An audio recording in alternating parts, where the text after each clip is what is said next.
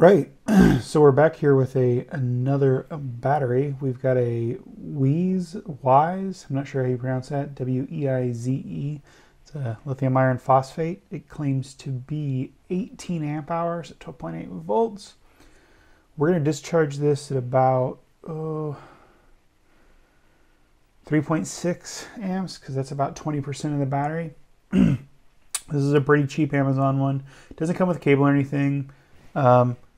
It has the terminal posts, but it did not have protective caps.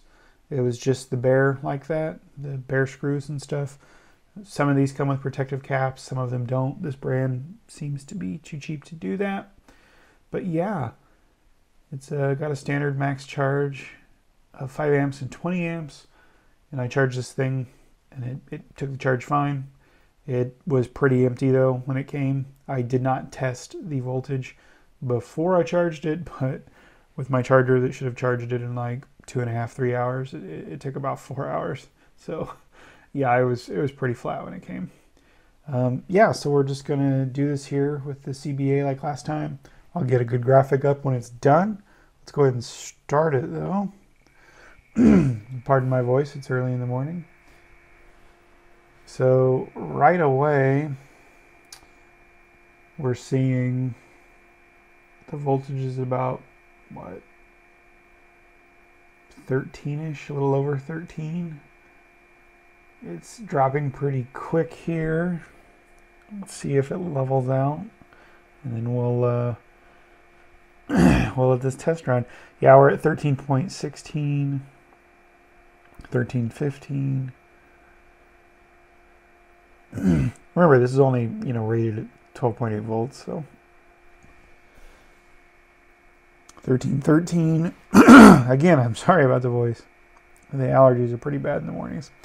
So it's still dripping. 13.11. I will say, this plastic seems super brittle and cheap. Other than that, there's like nothing that really stands out about the battery.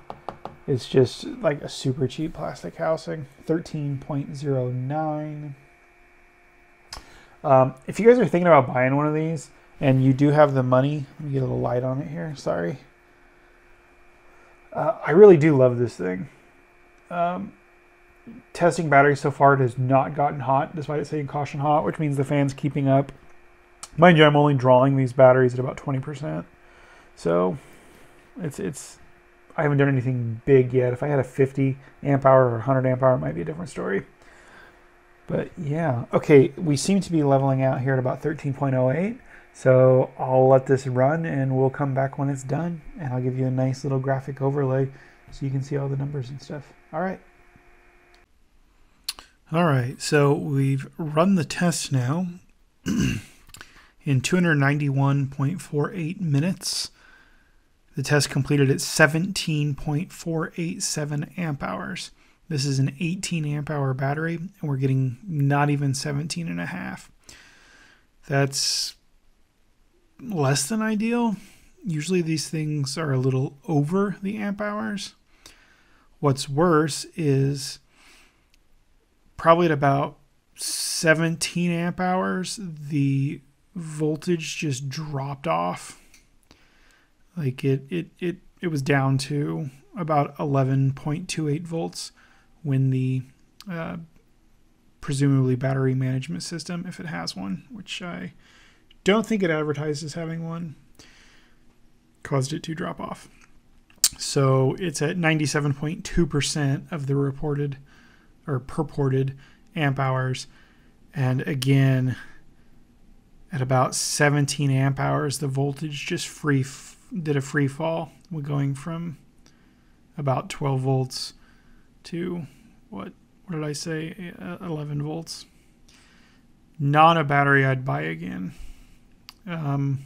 Yeah, it's definitely a cheap battery. You get what you pay for. In this case, especially, you're not getting the amp hours, and really 16.5, 17 amp hours is about all you're getting at 12 volts. I think it was already below 12.8 volts well before that as well. It looks like at about 16 amp hours, it was down to 12.5 volts. So yeah, maybe stay away from this WEIZE battery, WEIZE. Do not recommend this battery.